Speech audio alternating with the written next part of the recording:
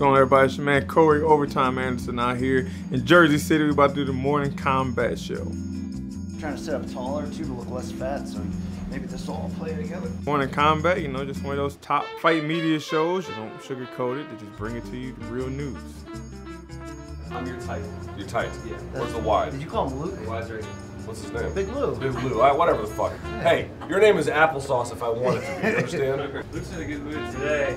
All right, OT, you're gonna slide in right here. It's tight. It's tight for 3 men. You know, right. Don't make it easy here. You've wrestled your whole life against Maybe guys a much little grosser than us. It's gonna get weak. Small ass shit. Every time, bro. Not like you. Every time, bro. Well, because he carries himself with an air that he's like higher than us socially. I really don't. It's champions only around here. And our next guest here on Room Service Diaries on November 18th, he might just claim that championship belt he's been looking for a very long time. It is overtime, Corey Anderson. Hi, Corey. How are you? What's going on, Luke? I'm good. How about yourself? I'm doing well. By the way, we're talking about Bellator 288, November 18th on Showtime, you versus Nemkov. Vadim Nemkov, although prior to the beginning of the show, we were talking about mowing our lawns. Well, we were talking He's got about the joint that you see the city guys have where you can pull the handles in 2 directions. Now, you look country strong, but has your country life and your acreage ever had a couch like this that you called home and relaxed on? You know what I'm saying? I mean, it's like something we found off That 70 Show. Yeah, exactly. This is, you know, this is where they find dead hookers, on couches like this. I'm sorry to say that. Only thing we're missing is the plastic, man. Make it remind of my old great-grandma. Yes, it is that awful. They probably peeled it off and brought it here. How are you doing these days, Corey? I'm doing good, man. I'm doing fantastic, actually, you know. Why fantastic? Since the fight, you know, me and my family up and left Jersey finally. I'm still here training. I come back to New Jersey and train for camp. But we living back in the Midwest. Bought a new house. I've been buying properties. I got land. I got 2 beautiful kids. I got a wonderful wife. I mean, I have no complaints in life. I got my hunting show. I'm just enjoying life. I wake up every day and live the dream. You know what John Mellencamp would say to that? Ain't that America for you and me? Okay. I mean, the exit's that way. When people use the term Midwestern values, is that still a thing? Do you still represent that? Yes, 100%. Midwestern, blue collar, it's all the same to me, but I'm a country boy, you know. I grew up with horses, cows, dogs. I had chores to do before I would go to school. And I come home and do chores before I go back to practice and get off practice, come back and work for my dad's roofing company and do chores until time to go to bed and homework. So for me, hard work is nothing. That's blue collar and that's Midwest. That's all I know, you know. Personalities, Midwest personalities, are so much different than the East Coast. I've been here was in New Jersey for 8 years, since 2014, and finally go back to the Midwest. And I'm finally actually spending time in communities, and I'm coaching at a college now. And I go knock on doors, ask for permission for hunting. And like here, I would get turned down. People are like, get off my property, this and this. And I go to Indiana and knock on the door and ask for permission. They're like, oh, we already gave somebody else. But welcome to Indiana. How are you doing? How's your family? Oh my God, how was your kids? And we sit there and have a conversation for an hour. It's just, and that's the life I love, you know. Yeah, they don't do that in D.C., They don't bitch. do that. They don't do Anywhere that. out here. $80 haircuts Yeah, on but that they're also not motherfucker. secretly racist either. There's that difference as well. Anyway, Hold on, let me ask you. You mentioned your dad was in had a roofing company. Okay, so fighting is a very tough job. Let's throw that out for just the record. Toughest job you ever had was what? Roofing. Roofing. Tell folks what, because I always feel like roofing entails 2 big problems. One, your balance better be on point, right? Number 1. I would go to hot as shit as number 1. And that's the other one too. Dude, I mean, you can't, it's like, even if you're a day laborer, you might be able to get under the trees. Bro, you're getting cooked on that roof. I mean, me and my brother, I was talking to my brother last night about this, and like, it wasn't, not just roofing is hard, but roofing for my father. Anybody knows my father, he's just a hard worker, which is where I got my mentality from. And then I've worked with other guys on the roof, like help somebody else at their house or with another company. It was like cake work. Like, this is easy. That's for my father. It was always miserable. It was not just because it was my father, just the way he works, and that's the way I train. So I would say like the hot aspect, it's crazy, and the balance, and then like growing up, I didn't get to do wrestling camps and football camps like most people because I had to work. So my dad would turn every job site into like a training camp for me. Like he would make me do certain things in my wrestling stance, like stay in your stance and pull the roof up. We turn around, you stay in your stance. This is like Mr. Miyagi shit. Yeah, but that's my father. Like, everything he does, he make it into a workout. Like you think you missing workouts in practice? No, you get a different workout. And then when I got in college, I got to the point where I was trying to cut weight. In the summertime, I wear a hoodie on the roof. Like it started off cold, and like midday, like 1 o'clock when it's the hottest, my sweatshirt is soaked. And I'm like, yo, take your hoodie off. Like, I'm good. What do you mean? It was just mental. Like, if I can work through this all day, 8, 9 hours a day and just sweat like I'm about to die, when I get back to college, practice ain't going to be nothing. When the coach turns the heat up, so it's okay. I'm at home right now.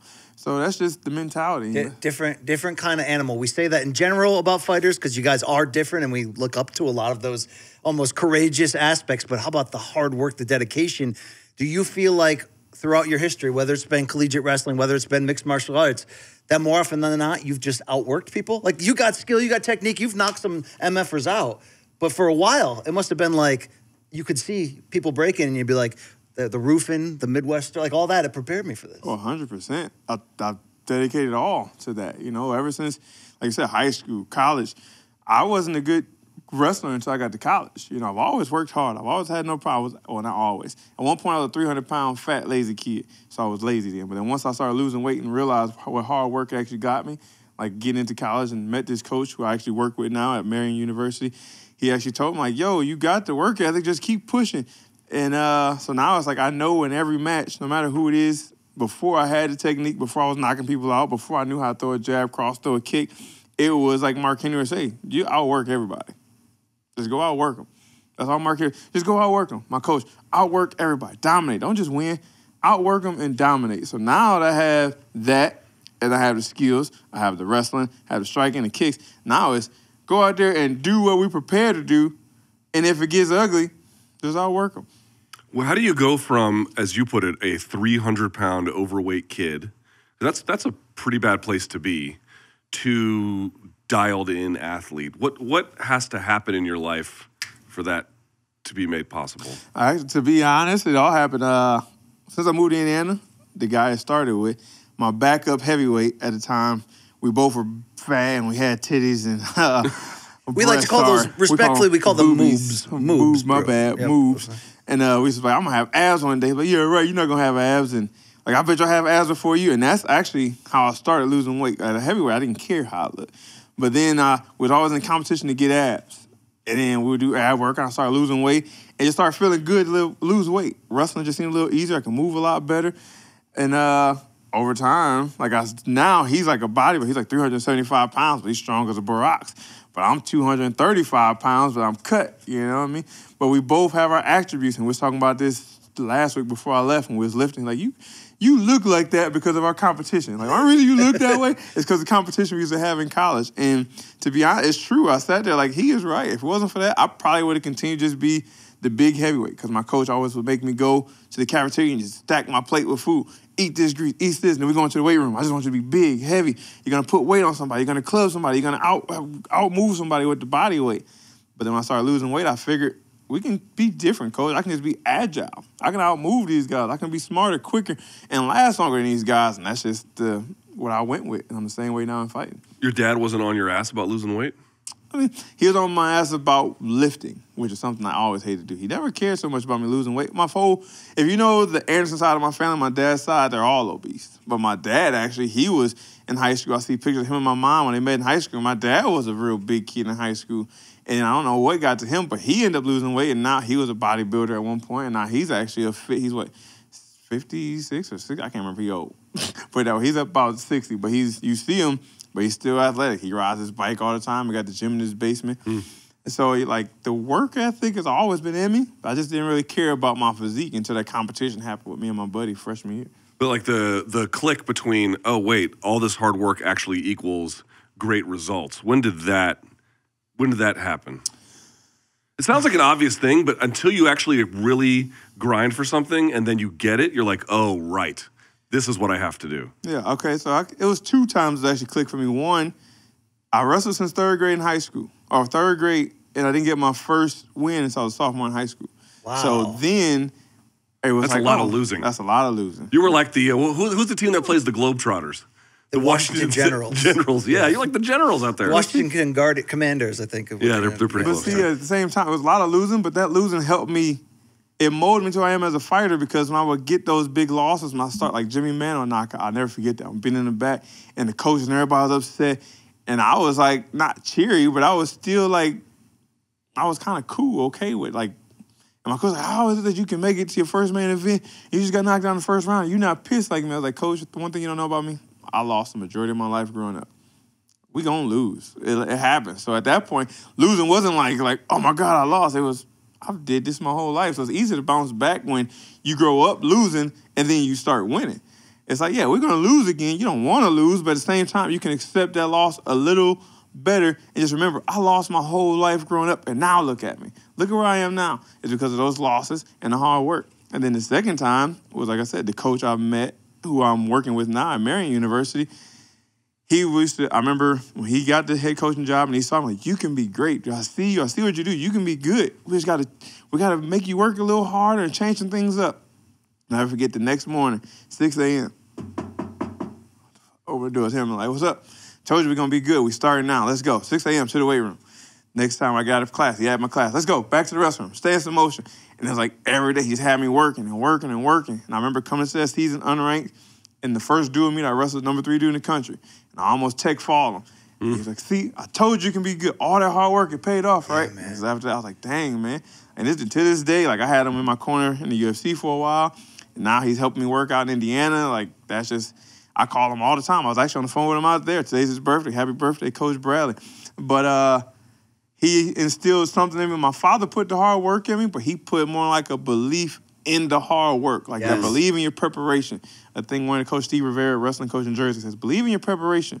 He actually brought that to my attention where like, if you put the hard work in constantly and you actually believe it, good things can happen, man. You can be great. But I didn't believe it until he made me work and I went out there and beat that kid that bad and he told me, like, look, and to this day, like we're like this. We are super close. And on my birthday, call me, happy birthday, work hard today because it's your birthday.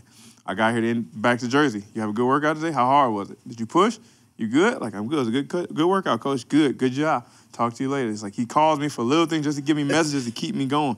I'm just thankful to have people like that in my life. Here's what's crazy, and I love you sharing that story, is 99% of the fighters I talk to, when you talk about, like, how were you able to bounce back from this potentially disastrous loss, and every single one says, I wrestled. I've been through it. I've been through not only the losses, but the heartbreaks, and it's like we sometimes talk about wrestling as potentially the best foundational base to then translate into becoming a full mixed martial artist. But there's something mentally that, you know, I'm finding out too is really there. Like, look, the wrestlers are fucking different, bro. Okay? At the end of the day, and maybe it's that ability to use defeat as fuel to keep getting better. I mean, you got to think in wrestling, especially when you get to college, you wrestle every weekend. So Friday we on the road, Saturday we wrestling, sometimes Sunday we wrestle too. And it's tournaments, you got dual meets, and you got to turn into a tournament. So say you start a tournament, it's like 36 men in your bracket.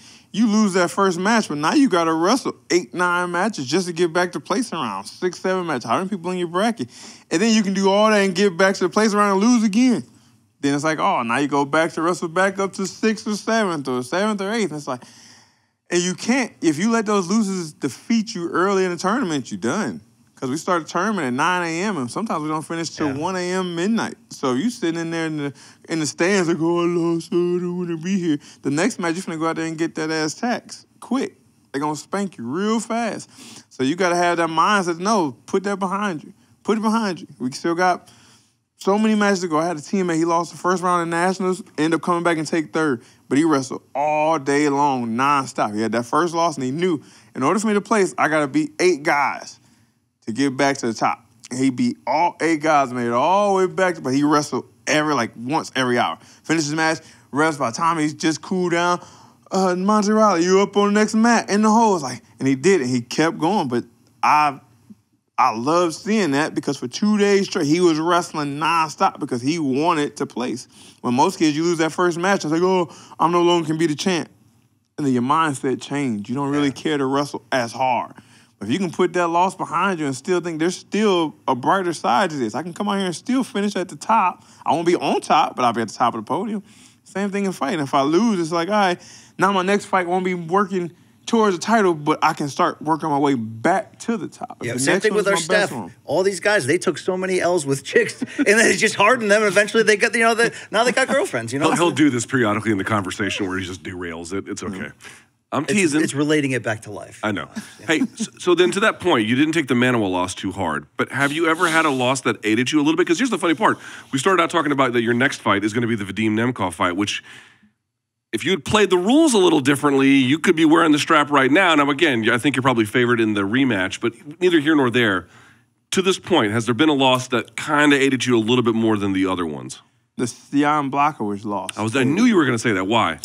It didn't aid me because I lost. It aided me because I didn't go in there and do what I do.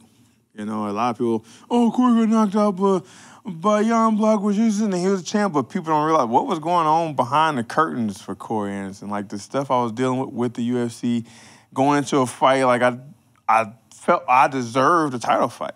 You know, that's where you had Anthony Smith, who got a title fight, who had beat Rashad Evans and Shogun, who were older guys that hadn't done anything in years.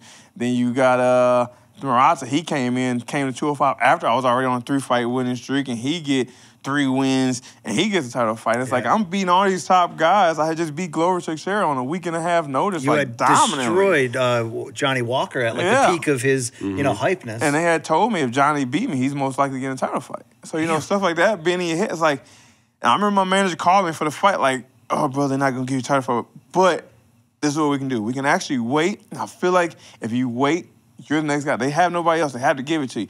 But the only way we can be for sure is if we take this fight. We take this fight. I said, who is it? Like, Jan Block. And I knew I really didn't want to want that fight. Like, I already. Because you already beaten him. Yeah, I had beat him bad. Yeah. And I went in that whole camp. It was like I trained hard. Training was great. But my mindset was never really set on going out there and beating him the way I did the first time, just beating him again. It was, I have to go out there and beat this dude in dominant fashion to make sure I get a title fight. And the only way to be dominant is to knock him out. And that's not my style. Like, I've knocked guys out, but I don't have knockout power. I'm not one of those guys that's going to throw a big hook or a right hand and just push you to sleep. Ryan Bader might say differently. Yeah, I'm about to say, props to Ryan Bader that way. But I'm saying, okay, I'm not known for it. I can do it, but I'm not known for it. My style is go out there and make you worry about the wrestling, and then that punch might land. Like Johnny Walker. I shot 2 times early. I started faking. I kept seeing his hand going. And I faked and came with the overhand. Certain things, but I didn't do what I usually do to get those wins. I went out there and told myself, I already manhandled this dude once. He can't touch me. So I'm going to go out here and play his game. And it cost me. And the reason why not just that, but that ate me up. I was thinking about this a couple weeks ago. In my life, I've only lost 2 rematches, and both rematches come because I really didn't want to wrestle that guy, or I didn't want to fight that guy. And I was like, I already beat this guy. I'm going to kill this dude again. Yeah. And I went out there, got overzealous, and didn't do my thing. And the same thing happened in Jan fight. I remember him saying, Corey got lucky. And to me, I was like, what? Lucky? How do you get lucky and rape somebody for 3 rounds? Like, I'm going to prove I'm not going to take him down this time. I'm going to go out there and just beat him up standing. And it cost me. If I would stay humble to who I am, just do what I have been training, believed in the preparation. We trained wrestling, ground and pound the whole camp. I went out there and didn't do any of that. I believe it would have been different. Who knows? I might still be in the UFC, and I would be the UFC champ. But that fight began a very pivotal stretch for your personal life and career that is now taking you to where you are now on the doorstep of $1 million and another chance at the world title. And, like, you went through a lot of that away from the cameras. You had a fall, is that correct? Yeah. And we saw the Instagram pictures months later. Tell us what happened there. Well, after that fight, I remember they told me, you're fine. Because when I came to, I remember everything. Now, were you still under contract with UFC at that point? Yeah. Okay. Yeah, so I remembered everything that happened in the fight. I remember the whole fight. I remember getting up and talking. They was asking me, like, I'm good. I remember going to my family and the fence, like, yo, we've been here before. Keep your head up. We fine. I'm straight. And they told me, you're fine. Just take a couple days off. You can go back. So I'm thinking, nothing, no big deal. No concussion. I'm straight, even though I probably did, which I most likely did. I got home. Well, we stayed in Arizona. I got home, went right off the plane, and I hadn't really slept because I'm still thinking about the fight in my head. Like, I remember my brother calling, like, do you really want to be here? Because in that fight, you didn't look like yourself. Do you still want to fight? So in my head, I'm asking myself all these questions. So you still want to be in this? And when I do that, like, I'm a hunter. I love being outdoors. So when I can't sleep, I can't focus, I just go to the woods to get my mind clear. And so I went off the plane, got home, dropped the family. I went straight to the woods with my dog, and I was out there all day, like in the sun, just thinking. And I remember going to a buddy's house, and he pulled up, and I went to walk to his truck, and I just remember for a second, I got like a little light spin, and I wake up on the ground, and got gravel getting dust off my face, and my wife showed me a picture, and my whole face is just, I guess I hit the ground. It was scary. It was alarming to see that picture. It was like, holy crap. Yeah, and that's the thing. And I remember I had a son at that point. I just had my son. And my main thing with fighting is always, I want to be in and out of fighting before my kids can see something bad happen to me and then wonder what dad does for work. And they got to see daddy's hurt or daddy in the boo-boo. And it didn't click until I was in the hospital doing all these tests to make sure it was just a concussion. That's what the final verdict was. The doctor thought, maybe it was your heart, maybe this. And I got a wife who's scared. She's panicking. She don't want to lose her husband. Of course, yeah. You know, and then she bring my son with me to visit me in the hospital. None of it registered. Frank Yeager came and visited me. My coaches came. Like, all of it was like touching to have them, but it didn't hit me until my wife brought my son into the hospital. And I remember what I said before I started fighting. Like, I never wanted my kids at that point to see me hurt. And the first thing that my son said, Daddy got boo-boo. And it killed me. Did you consider walking away? Yeah. I remember at that point, and I told my wife, when he's sitting in my lap, I'm sitting in the hospital, I still got the picture on my phone. I say, I can't do this no more. She's like, what you mean? But I wasn't saying just fighting. It was, I can't keep fighting. It was like I'm dealing with the media all the time. The keyboard warriors, oh, Koreans are suck. I'm trying to prove something to these people instead of just fighting. I said, I can't fight 3 fights anymore. So what do you mean? Like, I can't worry about fighting my opponents. I was arguing with Dana White and Mick Maynard all the time, like trying to prove something. I can't argue with the promotion. I can't be out here trying to voice my opinion to these fans all the time. I'm fighting too many battles. I got to worry about whoever's in front of me. If we're going to do this, I got to focus. I got to do this the right way. I got to go in there for one mission, get these wins, and get home safe. Like, I don't want my son seeing me like this. Like, it hurts to this day to even think about it. And, yeah, I remember when we got home and was waiting for all the verdicts to come back, and I told her, like, if we walked away right now, I remember sitting in my son's room, putting in the bed, like, if we walked away right now, like, we got the money saved, like, how'd you feel if I just said I'm done right now? It's like, if it's an option, I mean, if we have to do it, I'm here with you regardless. And when the verdict came back, it was clear to go, and I remember talking like, do we walk away or what? She was like, how about this? She make me one more promise. So you go out there and you do what you do, and we keep winning. But if something happens, we have something scary like this happen again, we're done, right? Like, that's it. We're going to do one more time. We're going to do it one more. We're going to do it safe. We're going to change the way we train. You got a good other half. Good shout out to your wife. Oh, yeah, my wife fights, too. She used to fight. That's how I met her at Rufus Sport. I met her the first day I went there. And so that was it. Everything changed. Training changed. I started training smarter. I don't spar as much. Keep all the damage from, like, we spar, we go, but I'm doing everything I can to keep from avoiding damage in training and take the damage in the fight. And just change the mindset. When I go out there to fight, I ain't here to fight. I'm here to win. You know what I mean? I'm not here to go here and throw a brawl, which I'm not going to sit here and take punches. I'm going to do everything I can to avoid punches and make you feel my wrath. And, you know, at the end of the day, that's what's been motivating me. Well, something changed in you, and we can see that. Your results are showing that. But this gray area of you getting sick and you falling and being hurt, suddenly you're out of your active UFC deal. And it was very surprising. It was huge news. You become a giant. From our side of the equation, we were like, what? Because we don't know about this. You become a big free agent signing for Bellator because you're in the midst of your prime. You're a title contender, you know, in the toughest group. Yet, what the heck happened for you to go from in the deal to out of it just like that? Was it as easy as Dana just being like, walk. You want to go? Walk. No, I mean, for them, it seemed like, so we'll do it. We'll keep it peaceful. Keep it in the high energy area, but I was out helping DC at the time for the Stipe third fight. And I remember when everything going, so when I did the final test to get cleared, I remember being in the hospital and the doctor comes in, it was literally, this all happened within 3 minutes. So the doctor come in, my wife was there like, Mr. Anderson, good news, you can go back to beating people up. Everything came back clear. There's no heart problems, it's literally just a concussion. You're fine, you're clear to go, do what you want to do. I'm like, great. He hands me the bag with all my stuff. I turn my phone on. As soon as I turn my phone on, I got a contract from UFC in them instantly. Like, yo, y'all ain't even seen if I was okay. Like, I literally just got this procedure, and the procedure was they cut my wrist up and they put like adrenaline in me and put a tube in my heart and they pump adrenaline in my heart. So what they're trying to do is they shock in my heart to make it stop, but you're wide awake. So you feel it. So it's like getting shocked with paddles, and your heart is jumped. So you strap down to the table, but you can't move. So I'm messed up from this whole procedure. Like, yo, I don't want to do this ever again. So I'm strapped to the table, and they calm, like, Mr. Anderson, calm down, you're fine. And like your heart is pumping out your chest, and like I'm still trying to gather what just happened in this procedure. When I turn my phone on, I got a contract from the UFC to fight Nikita Krylov. I'm like, okay, fine, whatever. This is how they feel. They're not even gonna call to see if I'm okay.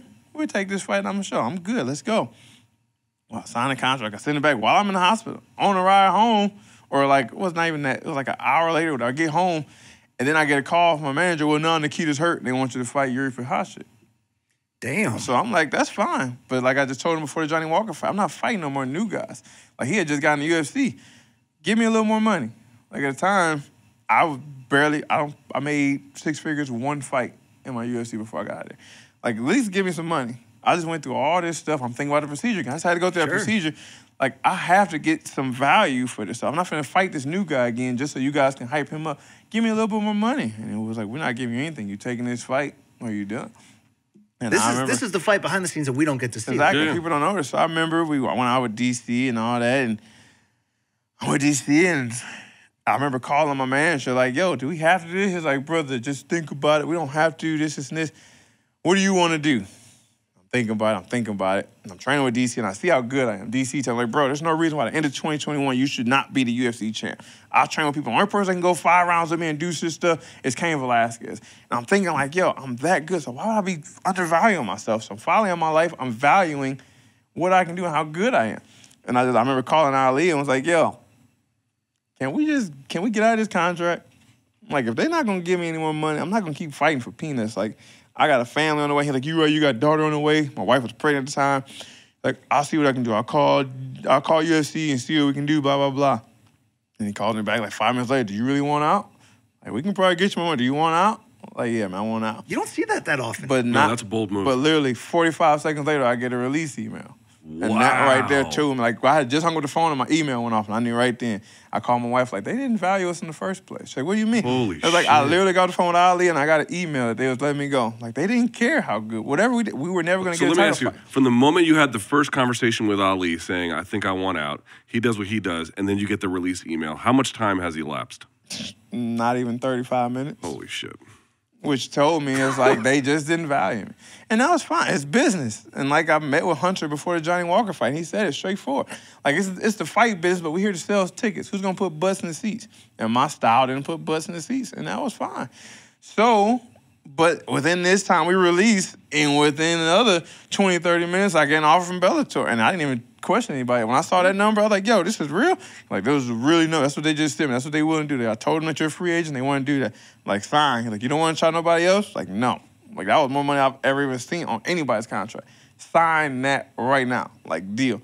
So within an hour and a half, I went from having a fight contract, asking for more money, told no, release, and new home that fast. And like I just told my wife, she's like, are you serious? But we was gonna get the UFC belt. Like, yeah. And then DC said it too, like, bro, like I didn't really want to leave because I know I can beat the UFC champ. But at the same time, he said, bro, let's think about this. Right now, before I called and said yes, let's leave, he's like, right now you're in love with 3 letters. He said, a belt is a belt. But all you in love with is the belt from the UFC. Yep. He said, you gotta think if the money you can get elsewhere can change your life and you're not happy here, you gotta do it. Like, yes, I love the UFC. For me, they made me a millionaire. They might not ever do that for you. So you got to go where it's going to be best for you and your family. And when I left in that first contract, when I seen the numbers, I could have got more if I waited and got some other places. But that right there, when I did the calculations in the contract, like, I would be a millionaire in no time. Like, I appreciate you sharing that story because there was some speculation at the time that you know, because they don't let people out of their deals. That maybe you had some leverage against them due to some, you know, medical mishandling. There's a lot of gray area. It's good to hear you sort of give us the, you know, that in the end all your tests turned out great, that you're able to get back and look at the production sense. You've been incredible. Now every time you do an interview, I feel like people pull quotes out, whether it's exaggerated or not, that Corey Anderson says he's going to make more in this fight than he's made in, you know, 12 UFC fights combined. Is all of that stuff true? It's true. After my second fight in Bellator, I had made more than that. I made more by my second fight in Bellator than I had my whole 15 fights in the UFC. I remember the first check, when I got that first check at Bellator, I remember calling my wife backstage and said, call the gym, tell them you're done. She said, what do you mean? Like, you don't have to work. She was the GM at the gym. Like, you don't have to work no more. Like, you don't have to work no more. Everything is paid. Like, we got the mortgage, anything we want. We want to buy a house. Everything is paid. Like, you don't have to work anymore. She's like, good, but I want to work. You can stay at home and raise the kids now. And that's what now she loves it. We got the house here in Jersey. We got a house in Indiana. I wanted a tractor, I went and bought a tractor. I want a 0-turn, got a 0-turn. I want a 4-wheel, whatever. We can do whatever we want. I gotta get that 0-turn lawnmower. That thing sounds amazing. But like I remember seeing Anthony Smith. I was cornering a fighter, and he said, "Corey, I just want to say we had our little beef in the UFC. I just want to say you look truly happy over in Bellator. I'm happy for what you're doing."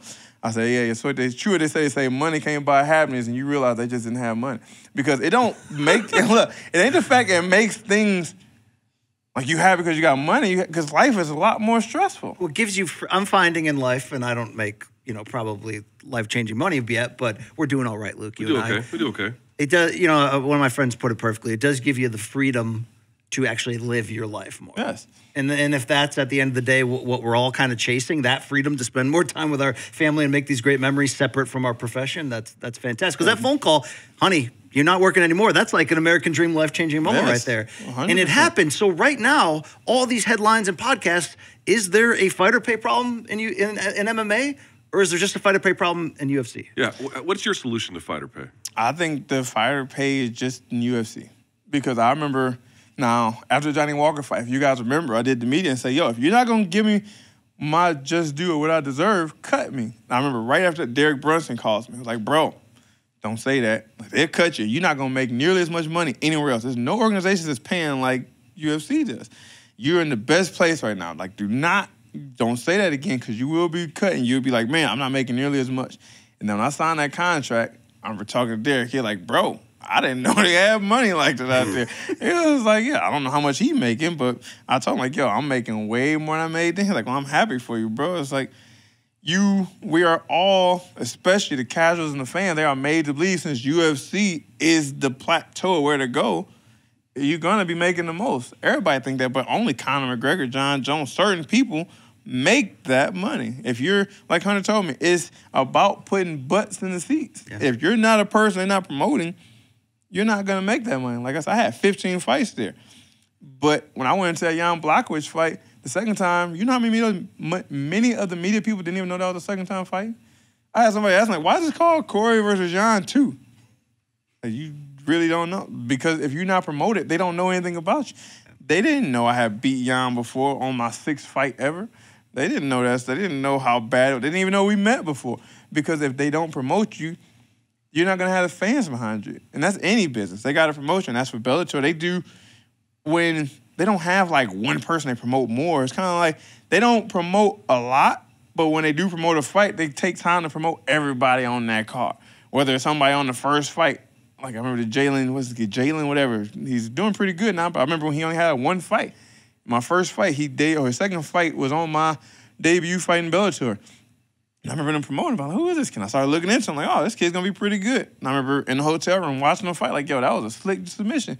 But I only knew about him because Bellator took the time to post stuff about who he could be and who he was, who he trained with.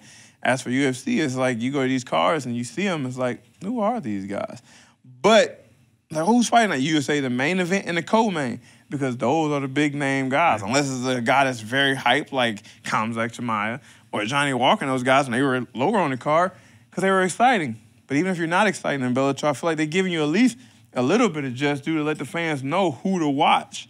You know, so. Do you believe in potentially a fighters union? So. It's a complicated question. Like, yeah, could it work, could it not? Is it a good idea, a bad idea? Well, you got to think about unions, period, is always messy. Like, my father's ribbon company is a union company. So I know a lot of things that go in the union. Look at Jimmy Hoffa, very messy ending. Yeah, nobody know where he is, right? Well, East Rutherford, New Jersey, underneath the goalpost, I think is last where they saw But then you see a non-union, and it's because my dad had a union, and at one point he had a non-union company. And he liked the non-union because it was less politics to it. So even just like in the fight, it's politics now, but I feel like if we get a union, it'll be a lot messier, a lot harder. It's going to be hard to get fighters to fight. It's going to be, I think it's fine right now. You just got to learn how to stand your ground and get what you deserve. And like I've said before after I left, like if you're not happy with it, go somewhere else and you're happy, just like anything, any job. You're not happy with your job, I wouldn't expect you to keep getting up every morning and miserably going. I would tell anybody, like, if you don't like your job, quit. Go find a job you do like. Would you like to see some of the, and again, some of these are a little bit esoteric, but some of the, the Ali Act, which covers boxing. So boxing does have federal regulation, which is why some of the purses look the way they do over there, because the promoter can't control the title, right? It's by law, they cannot have it. There's financial disclosure laws. There's all kinds of stuff that make boxing, like, it's not an accident boxers make more. It happens for a reason. Would you like to see some of those protections extended to MMA? Yes. No, that's a little different. That'd be nice, yes. Somebody where the promoter doesn't control the title and stuff like that, that would be great, because at the end of the day, in the MMA game, the promoter is the one calling the shots. You know what I mean? Dana White, Mick Manor, Hunter Campbell, and those Joe Silvas, all those guys, and Sean Shelby, those are the ones that run the show. There's nobody else that they have to answer to. They are the top of they are the bosses. It's like we do what we want to do at the end of the day. Sometimes they answer to Disney only when Tachi Palace is involved, though. Luke, that's a different story. Disney getting involved. But actually, that's kind of funny you bring him up. Joe Silva, you got into the game when he was still around for a little bit. Any crazy Joe Silva stories? Only He called me up and he read me the riot act one time. I mean, I had 2 conversations with him, and the only one that kind of rubbed me wrong, I mean, I don't really get bothered much about things. I just let things roll off my skin like a duck in the water. And the one time it was my fault. Fabio Maldonado on a 2-week notice. Didn't have a passport. They got me a passport. I went to Brazil. I dominated him. And I remember, I can't remember who it was, but his wife messaged me like, "Oh, did you get the extra bonus behind the curtain burners they give you, whatever?" I'm like, "I haven't got one yet for this fight." She's like, "Oh, me either. I wonder what's going on." Then she hit me up a week later, "I got mine. Everybody, did you get yours?" Like, no.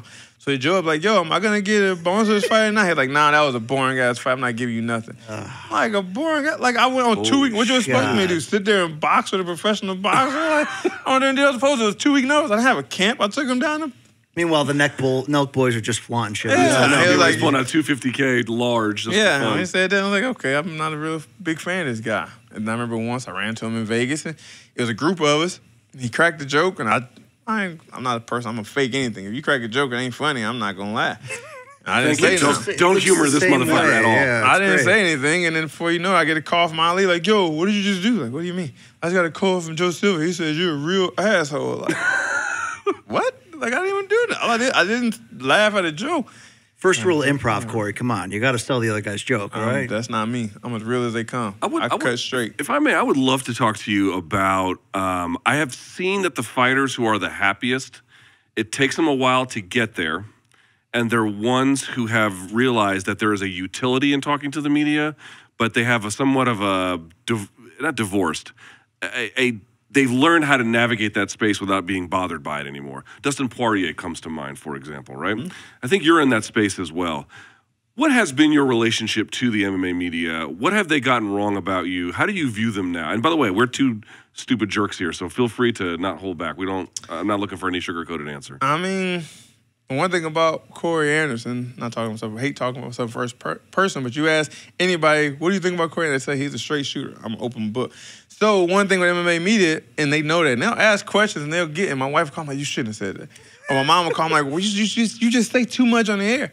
It's like, I don't have any secrets.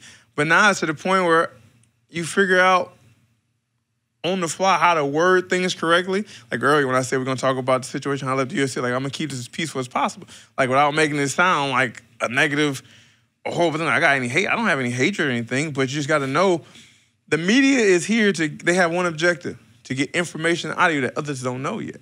So sometimes, like when you look at Ariel Hawaiian, like when he does that, he like picking. He's trying to get you to throw dirt. Yeah, he's trying to get you to say something that's gonna be like bait against Dana White or something. Something that he can use. Like, yeah, like such and such said before in another interview. So the biggest thing is you just gotta be aware, like when you cover these guys, they could be friendly, but they're not literally your friend. It's not somebody that's gonna, they're not on the air trying to make you look great. They're just trying to get your take, but at the same time, they want to get some dirt out of you, or they're trying to get some bad info out of you. So the biggest thing I take is take what you guys ask with a grain of salt. Don't take any offense to it, but at the same time, be smart with your answer. But I guess I'm more, fair enough, but I'm also wondering, like, do you feel like they have given you your respect? Oh, no. Hell no. So tell me what has been missing. I mean, it's a lot missing. Like you said, you see articles, they take one little thing, you say one thing, and they'll take it and run with it. For instance, now I don't blame Damon Martin for this one, but I think it was more of an ESPN thing. The last interview I did after the fight, and he asked me a question like, "Oh, do you regret the fact you left the UFC since now, seeing how good you're doing?" Like, I don't regret it, but, you know, at times I do. Somebody asked me, like, "You ever think Dana White wonder, blah, blah, blah?" And I said, you know, it came to me after he said, I wonder if Dana White regretted cutting me, like letting me go at the time. I wonder if that's the case. And the media came on like, "Oh, Corey Anderson said he wondered if Dana White misses him." You're like, no, that's not, I don't care. I'm happy where I am. I'm grateful for where I am. But at times it does, when somebody asks you that, then you think like, dang, I wonder if he does. And that's all I was saying. It's like if your wife asks you, "Do you ever think about your ex-girlfriends?" You just don't answer it, right? Because she'll take it out of context, like the media, use it against you. You ask my wife, I'm real as they come. She asks me, I'll say something. Like, why would you say it? Like, you ask the question, I'm going to keep it 100. It's like I think about certain things, I think about certain situations, you know? But And that's just, I'm a real ass dude. That's one thing about me. My wife will tell you, if you want to know something, you ask Corey. All right, let's ask Corey the truth on a couple things then. This hat, is it raising or lowering my T at age 44? Get rid of it. This shit is ugly. All right. I saw it when it came in. I didn't know if he was wearing it on the air now. Thank you, Corey. I I'm so appreciate glad that, you're here. Gander. Corey, when you look at Luke Thomas, I mean, just a one dye job could really turn around his Should I dye my face and hair? Yeah, women love gray hair now. That's the thing. Eat shit, loser. Eat shit. You How got about a little that? bit coming in right here. Just I know. dye yours gray. I know, but this guy will show up looking like late stage Elvis on the toilet with his hair dyed to the nth degree. We had a shoe polish accident once. Oh, by the way, we serve all guests. These are Brazilian nuts because we've been told as dads, Yeah, I don't think he's got a tea problem. that this could raise your testosterone. The Brazilian nuts. I was told that by one of our producers, Matt R. By the way, and Where's this bit going? I was going to chew on some while you guys were talking. Okay. Hey, I want to see your. This is going to sound like a weird question. Let me see your hands. Other way. What the fuck is that? Whoa. Can we put the camera on that? What the fuck is that? That's evidence from Glover Teixeira's chin. Oh my God. Hit him with an uppercut. I can't remember if it was second. Yeah, second round. Hit him with that. No, first round. I hit him with that uppercut. Big uppercut. It's permanent. I remember my hand hurting. And later in that round, we got into a grapple. He grabbed my hand. I was like, what the? I looked down. Like, yo, my fingers like stuck like this. Like, yo, what's going on? And I remember after the fight, I taped my fingers together just to maybe keep the motion. And when I took the tape off, it was stuck like that. When it got it checked or tendon ruptured from here, and now this is just all scar tissue and everything in there. Damn. So now is it like are you like the Thing from Fantastic Four? It's like clobbering time now. You got like extra brick. God damn. Hard as a rock. Holy smokes. Your other hand has a little something too. I mean, that's Is just that fighter arthritis? fingers. Yeah, that's just jamming my fingers from wrestling. You've had a ton of injuries, man. Not so much. Word? Yeah. Should we go through them? Yeah, let's go with the room. All right, so you got the hands. That's relatively small, but good That's for not Halloween. injury, Good- Scumbag media. Good for Halloween, yes. that's Scumbag not, media. That's not an injury. That's just life. I'm fairly certain that's an injury. Fairly certain. In the Midwest, that's how. I call what it they injury look like. something that you have to miss a fight for. Okay, That's injury fair to enough. me. Fair enough. Fair enough. I think for the average, loser like me, I see that and I'm like, that's not normal. Okay. But okay, let's start. Your ankles. I think you've had multiple issues with them, correct? Shattered my leg in 3 in wrestling and broke my ankle, same leg in high school. Yes. Okay. Any knee problems? I mean, I just got sore knees. Never had any surgery like that. No. Hip. No hip surgery. Back. No back surgery. Shoulders. I need surgery, but never had it. What's wrong with your knees? No, my shoulders. Oh, your shoulder. What you tear a labrum? All wrestlers tore a labrum and my rotator cuff. That's just. He was carrying a giant chip for a few years too. Yeah, he's got that going on as well. My main thing was blast doubles and high crotches. So you hit a high crotch, somebody sprawl around there. And you run that rip pipe, it out. brother. And We know it. And then you do the blast double and you hit with your shoulder, just pop out. So I remember the first time was, my red shirt, sophomore year in Nationals, shooting blast double and kept shooting, taking the guy down. I went through it one more time in third period, and I remember hitting, my shoulder went back, and it popped out. It popped back in.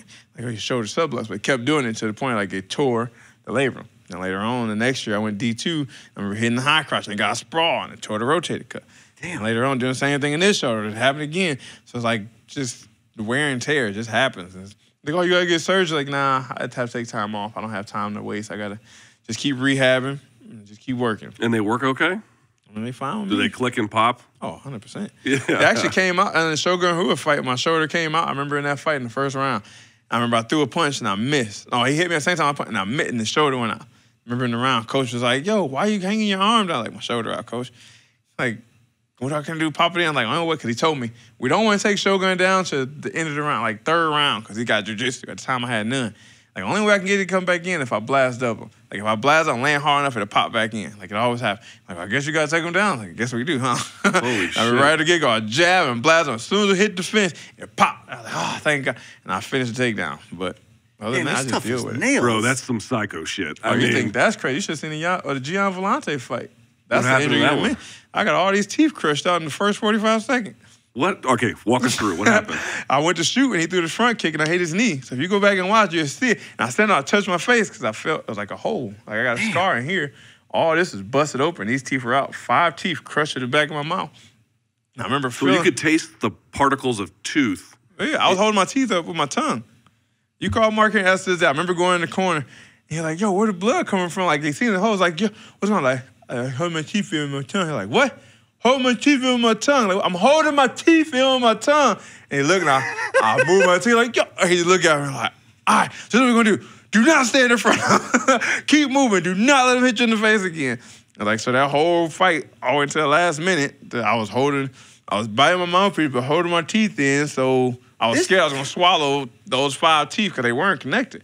So I had to go, and they pulling in, they bracing. That was painful too. Be in the hospital getting that braced in. But yeah, I fought 2.5 rounds holding in teeth with my tongue, fucking and crazy. just still cracking and getting There's that guy in the wire, the senator, that's just like shit. Everything he says, that's my reaction every single time. Yeah, you know, yeah, I mean, that's just so.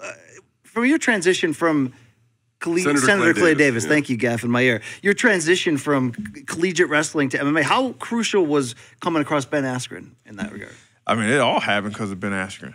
You know what I mean? He had Whitewater my senior year. He was a coach there helping me out. And that's how you met him initially? Mm-hmm. Okay. Yeah.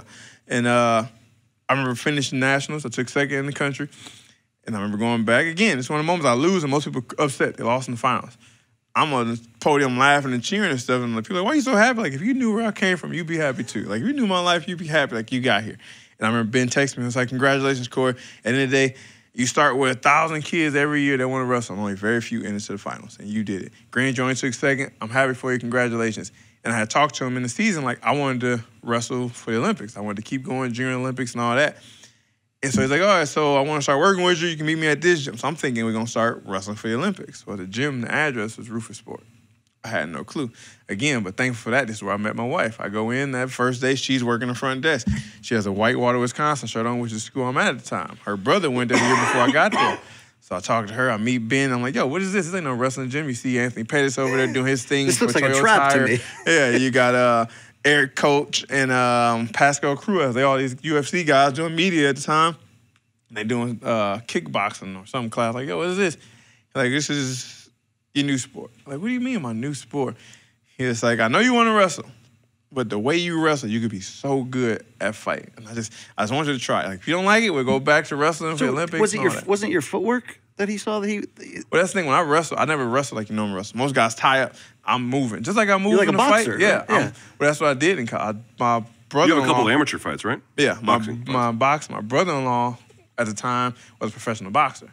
Who was this? Pat Cat Coleman. He was like a local guy back home, but he had a gym, and when I first broke my leg in college, they're like, you gotta do rehab, blah, blah, blah. I was like, I'm not doing rehab. When I got back, my brother like, yo, we can do boxing, we can do some ladder drills and some stuff, get your footwork. And I got so good at that, he's like, we're gonna do a couple amateur fights. You wanna do an amateur fight? Did the first one, beat the former Golden Gloves champ, and he was like, oh, we can get you another one. Knocked the guy out or TKO'd him in the first round. And after that, like, yo, why don't you go pro? This is it. But I couldn't get paid. So I can't get paid because I'm a college athlete.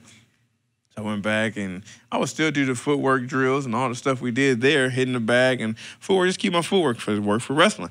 Like I do it now. I teach the kids when somebody go to tie up with you, I bop, like weave, like I'm slipping. Same thing, somebody go to top, I dip. Just make you miss. It's just things I use like that into my wrestling. I used to wrestle that way.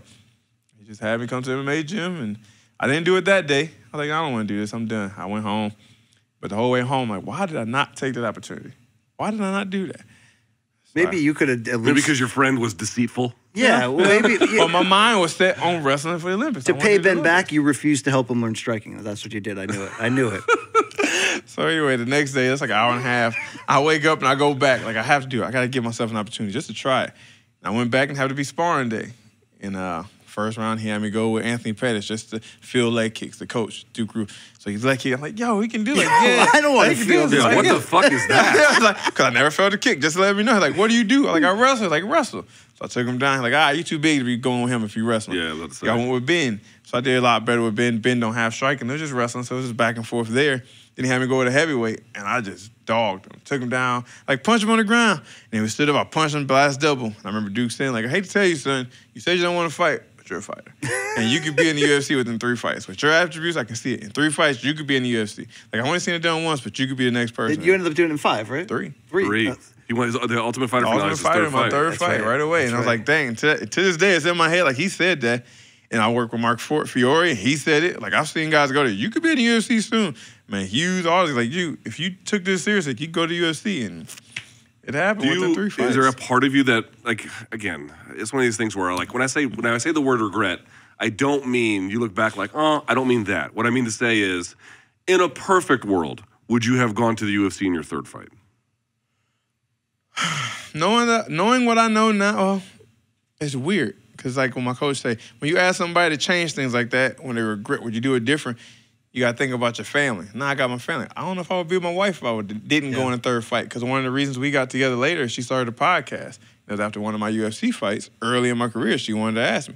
And that's when we hit things off. So at the same time, I can't say I wouldn't do it again. But at the same time, if I knew I didn't change the outcome of everything else in my life, yeah, I would at least had an amateur career because I didn't have that. Right. You know, I took my first loss on pay-per-view.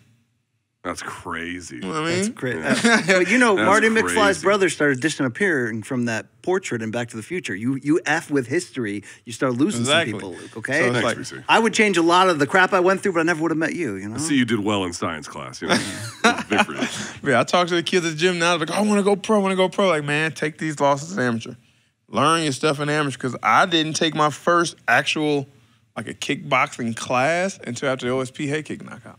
Damn. Dude, that's nuts. You're 32. I think folks don't realize you're 32. You're like smack in the prime. Yeah. Right? Do you feel like as a fighter, you look back on your journey to this point, obviously you have turned many corners, but do you feel like you're in your prime? Physically and from a technical development standpoint? Yes. I was say the development of my game definitely feel like I'm at the prime now. Like, I've gone with guys, Roman Deledzi. Yeah, he's Extreme Couture, I think, or yeah. He's from Georgia, but he comes over and trains there.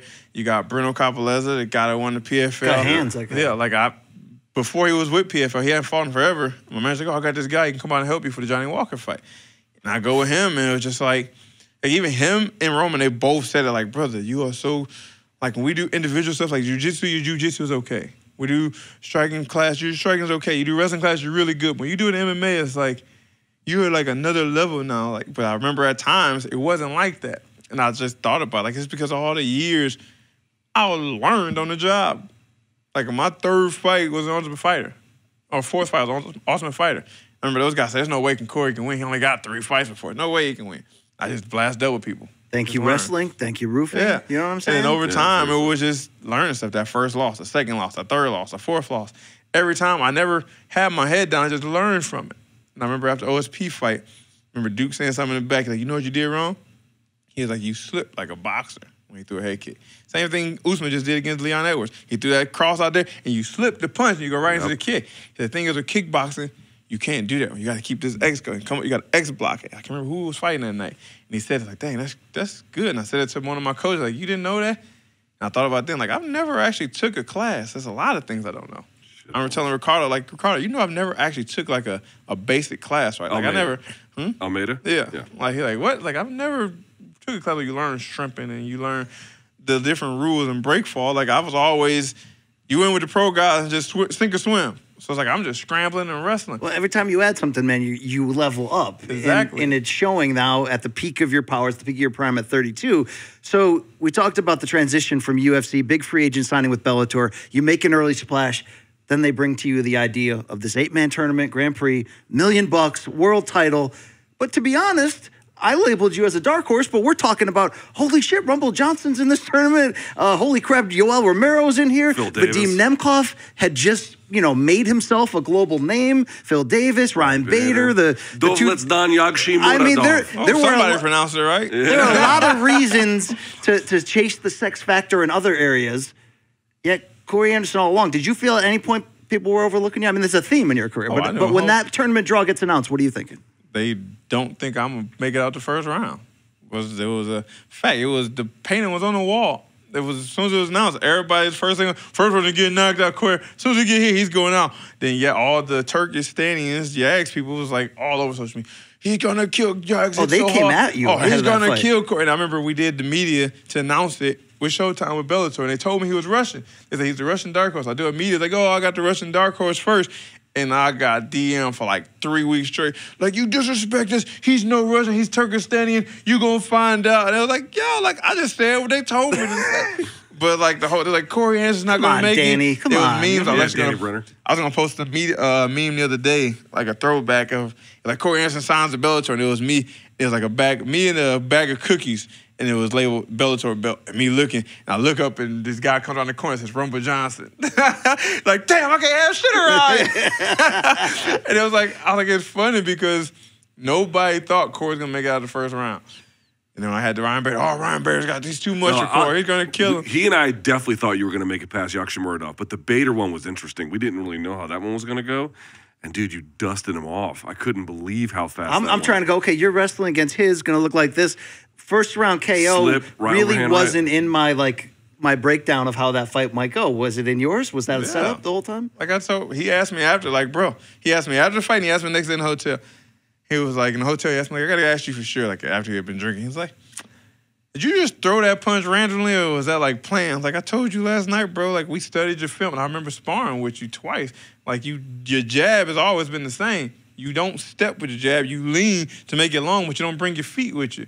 In the whole camp, that's what Mark said. We're gonna capitalize on that. That's when we came up with that combo. Now that's like a combo we do a lot. But he's like, if he doesn't step with his jab, I got a perfect combo.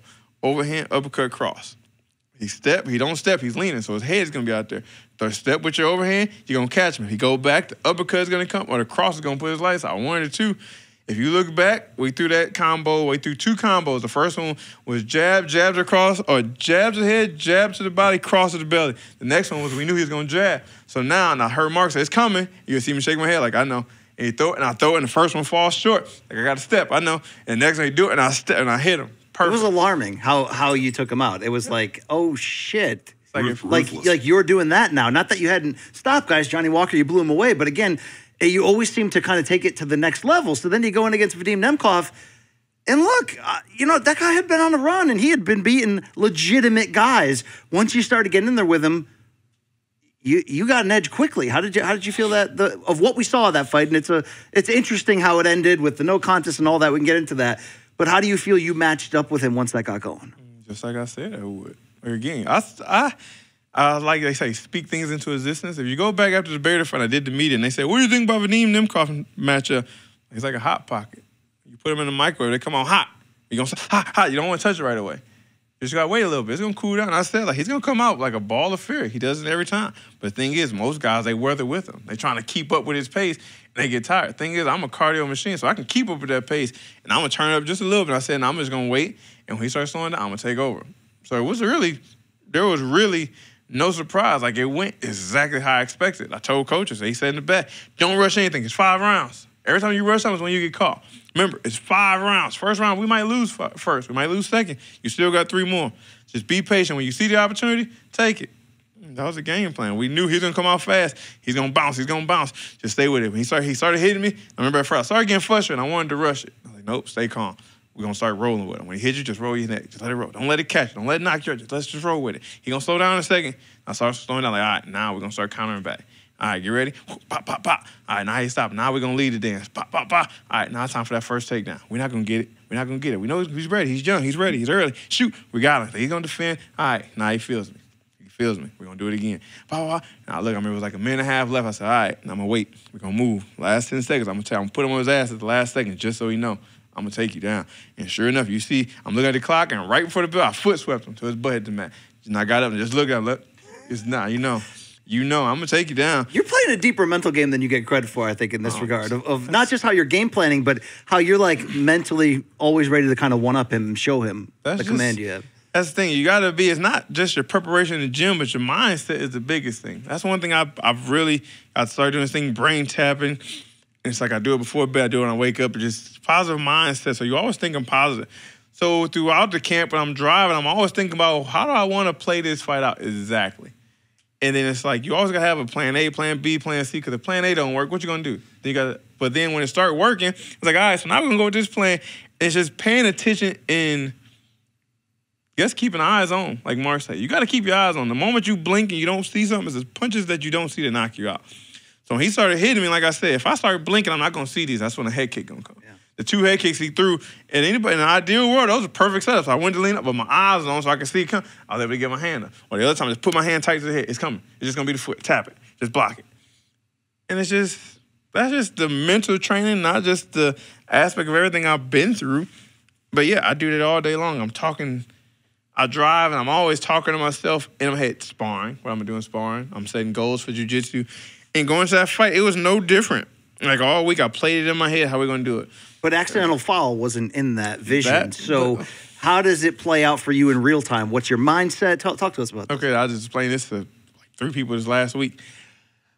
So you see fights where a guy, when they headbutt and they get the blood, the ref will tell the judge, like, don't count that. That was an accidental headbutt. That's all I was doing. I did not tell him this. I was not thinking he was going to stop the fight. I heard him say, that was a clean shot. But I was trying to tell him, like, no, it wasn't. It was my head. So maybe he told the judge, like, all right, don't count that damage. That was an accident. I had no idea they was going to stop it until I looked down and saw how bad it was. And he's still saying, clean shot, keep going, keep going. Like, no, it was a headbutt. So I'm thinking they were just going to give him a second to wipe the blood out of his eye or something. I didn't know the doctor wasn't even going to come in and look at it. They stopped the fight, and the doctor before he even stepped in the cage, he steps at the gate, and he waves off like, you ain't even come in yet. Like, yo. Like, it was a bad cut. Yeah, like, it was bad, but at the same time, at least put some fast, let 3 seconds go away, and then take time to work on it. I was literally just letting him, because I heard him say clean shot, just letting him know it wasn't, it was, because Nemkov said something, and that's all like agreeing, like, yeah, it wasn't my punch, it was my, or elbow, it was my head. Just being clean sport. Which takes us now to Bellator 288 coming up on November 18th. You mentioned the other 2 rematches you kind of didn't want to be in, and they didn't go your way. One in the wrestling, one in the fighting game. It's weird. I can't imagine you don't have all the enthusiasm in the world this time, especially since the first time you were kind of taking that fight away from him, and then the headbutt happened. What are you anticipating from Nemkov this time around? What are you anticipating from yourself? Like, what's it? Have you visualized what it might mean hoisting the belt? Yeah, 100%. I've been visualizing that since I got in the game. I came here to be the best. I didn't come here just to be a partaker. I didn't just be one of the best fighters in the world. I want to be the best in the world. I want to hold the belt up. You know, I'll go to bed and vision this empty spot above the TV with a shadow box and the belt up there. You know, it's been there. That spot's been there since I moved into the house for that reason in Jersey. And going to this fight, it's like I'm not fighting the same Nemkov. I've been thinking about it the whole time. It's a whole new person. I mean, first thing my brother said after the fight, he came like, bro, it was a beautiful fight, but now you know he got intel. Right. He didn't have intel. Now he got intel.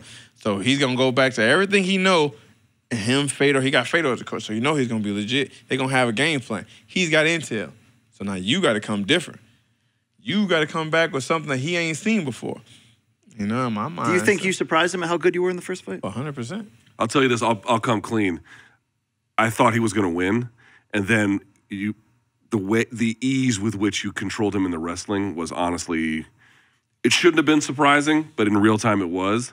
I wonder how much you think that's going to play a role in the second part, right? Because wrestling sort of is the central linchpin of your game, even if the other parts are pretty good now as well. I mean, you know he's going to be thinking about it, 100%. That's the biggest thing we know. It's like, well, we already know he can take me down. So, I mean, while he was hurt, I've heard people from Russia and stuff. Oh, I just, the gym training with Russian world champions and this. Like, it doesn't. I know guys that wrestle with guys way better than me for like a year straight knowing they had to fight me eventually. It's just, if you haven't done it your whole life and you don't have the pace to do it, you might defend it the first 4, 5, 6, 7, but if I keep shooting, eventually I'm going to get you down. You know what I mean? Think about it. I fought Pat Cummins, who was an Olympic world team backup and D1 All-American or runner-up twice. And a successful barista before the UFC call-up. I knew that was coming. But, and everybody, oh, Corey can't wrestle. But it's just the way I wrestle is different. You can go to as many wrestling rooms as you want, but I wrestle one way and I MMA wrestle a completely different. I'm just relentless. I'm grinding. I'm putting that on you. And there's nobody that can implement that unless it's me. Like, it's just, so I know that's going to be a thing, and I know he's going to try to switch up and probably avoid that. And sometimes I'm always thinking, what is he going to do different this time? What is it that he think he had the most success at? Was the striking area? But if he keeps striking him, he's making an opportunity for me to take him down a lot easier. He keep overstepping. I'm going to grab a leg eventually. I don't really worry about so much what he's going to do. Actually, I got to go out there and do what I do 100 times better than I did the last time.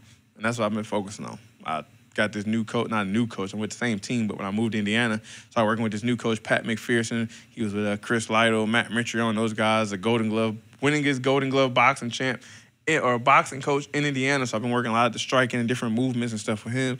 Got Olympic champ Sugar Ray Seals. He's on the team. He's been working with me, talking to me through some things with striking, and just a good jiu-jitsu program. So I've taking stuff that they taught me, some new things that I never did before, and I'm focusing my new game plan more around that because he hasn't seen this style. You may F around and get a tap out for the title, okay? Dude, he might do a lot more than that. That's pretty Hey, impressive. there's a lot of things I'm looking to do in this title fight. You said that, you may have said off camera that at home, there's nothing you won't fix. You're not paying for somebody to come do something. As a dad, as a landowner, when you think about $1 million, forget the title. When you think about that $1 million, there's got to be one item you're going to add to the farm, to the land, to really, step up even higher in your dad game. You got your eyes on anything? More hunting land. How much is 100 acres in Indiana? A lot cheaper than out here in the East Coast. I think I could probably get 100 acres. As cheap as I can probably find it in a lower rate area, like a lower farm rate area. I can probably get it for maybe $500,000 or so. Okay, I mean, so it's in the ballpark of what you could potentially afford. Oh, yeah. I mean, it depends on what it is. If it's wood lot, it'd be a lot cheaper. But if it's more crop, which I'm looking for, I want to get some with crop land and probably rent it to a farmer. That way I got income coming both ways. So, I'm always thinking money on my mind. No, you got a firm handle of what you're doing, not only to not let all of this stuff break you on your journey to get here, but you even talked about when you considered walking away after the health scare, that you mentioned something that not a lot of fighters can say, not a lot of us can say. You got your finances in order. We could walk away. You've always seemed to kind of be ahead of the trap that a pro athlete in any sport can get into of spending too much too early. How did does that go back to your dad being on your ass? I mean, that goes, my father grew up poor. He was the youngest son. His younger sister, it was 10 of them, 10 or 9 of them, but he was the youngest son, and they grew up with nothing. You know what I mean? So now to him have a successful roofing business and he got the money he does, to this day, my dad washes paper plates. It's one thing we don't understand. That's a bit much. That's extreme, yes. Like my dad he washes paper, like he still lives like he's poor. But like my brother said, you got to think, we always make fun of him for it, but you got to think the fact that he's lived that way his whole life is the reason why he's so good with money. He doesn't waste anything. We got to get your dad a paper plate sponsorship. I feel like that's the thing. Hey, man, my dad, it's weird. People judge him, but if you see my dad, you see him rolling around daily, you would think he's like a bum. You would not think he is. You go to his house and you see like, wait, that's just the way he carries himself. But he's always told us since we were kids, if you make $1, you save a dime. If you make a dime, you save a penny. You always save. No matter what you get, you save something. Right. Like, it's not going to always be there forever. You got to, and then, like, when I started fighting, I know you're getting your money out, but you still got to pay the tax man. You know that, right? You got that money in there to pay the tax man. But along with that, I didn't plan on being a professional athlete. I went to school and got a college degree, a business degree. So I understood how money worked, this and that. You can spend money to make money, but at the same time, you got to save. You got to pay. Uncle Sam going to get his. So coming into the fight game, and like I said, I was a college wrestling coach making $220 every 2 weeks, but I also had another job at a trucking company as a supervisor. I would pay the bills, and I would save every dime. I saved everything. That's right. So I remember when I left for fighting, the coach I'm working with now, he was working together in junior college. He said, I know you really want to do this and coach, but think about where you want to be at the end. You can get there a lot faster if you go fight. And I always have a job for you when you're done. And that's exactly where we are now. I went back to Indiana, we're working together. And I thought about that the whole time. I'm not going to fight forever. So I'm going to save all this money. Every fight check was direct deposit to this small bank account back in Illinois I've had since I was a kid. The same account, same bank tellers I've had since I was probably 7 years old. They've seen me since a kid, and they know all that money is in there. It goes direct deposit right back there now. So I've never really touched the fight money. Great. Then I have a YouTube channel for hunting, and I got sponsors and stuff for that. That pays the bills. The Reebok money, whatever we got in the UFC, that went to the joint account that my wife would pay the bills and stuff from. I was, like I said, before I went to UFC or Bellator, I was still coaching at the gym. Like, I was doing privates. I would coach 5 days a week. I would miss practice because I was coaching. And now you can get sponsors again, right? Yeah, exactly. Now we can get Dude Wipes, Dynamic Fasteners back on board. Hey, all that. I would like all them. Any one of them, and the same, I don't just spend money to spend money. Well, the next time we talk to you, you could be $1 million richer. You also could be in the argument for best light heavyweight in the world. I mean, you are in that argument right now. I am the best in the world. It's already been discussed. If you beat Nemkov, though, like it seals the deal? People are going to always find a way to say no. Okay. I could go beat John Jones right now, and they'll be like, oh, well, it was John Jones was feeling sick, he said last week. Of course not the greatest. People don't like me. I'm not the fan favorite, and that's fine. I've come to terms with that. I'm not here to fight and impress those guys. I don't care if they ever ranked me 1. I said it years ago after I beat Glover, and I beat the number 3, and they ranked me 9th. Like, how do I go down? I was 8th. Oh, no, I was 9th. I moved up to 8th, and I moved back down to 9. Like, how do I beat the number 3 and I go back down to 9? And I beat Johnny Walker, who wasn't ranked, and they ranked me 5. And I said, like, yo, I could beat the world champ. They're going to rank me 3rd. Like, they just, no matter what, they never going to give me my credit it's due. And I came to terms, like I said, after the fall, like, I don't really care what the people think anymore. I know how good I am. I know what I can do. I love the introspection. That's all He was that honest earlier. He said he was addicted to those 3 letters. Luke, you've been addicted to 3 yourself, BBL, and it's really, you know. All right, on that note, let's wrap up here. Big booty Latina, sorry. It's a personal thing. He ate a lot of paint chips. I was thinking Brazilian butt lift. Well, that's close. It's in play in that category, Luke. We're ashamed of him.